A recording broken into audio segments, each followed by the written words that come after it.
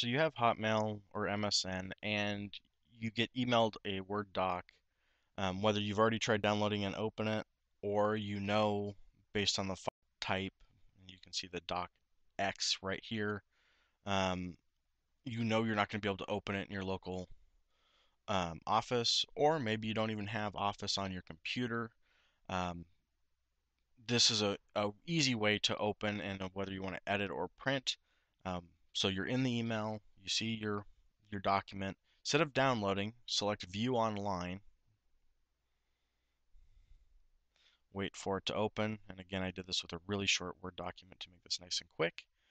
Uh, go up here to the blue File option and go to Print. Um, and of course, you can also choose Edit in Browser if you need to make edits.